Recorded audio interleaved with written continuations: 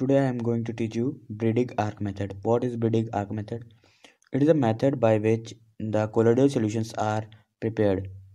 It is a method by which colloidal solutions is prepared with the help of metals such as gold, silver or platinum. In this method, the electric arc is struck between the metal electrodes. You can see in the diagram, this is the electric arc and it is stuck between the metal electrodes. As a result, the intense heat is evolved. And these metals get condenses.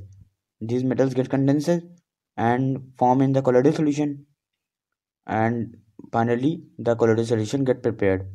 So this is a Bredig arc method. I hope you have understand the whole process. Thank you.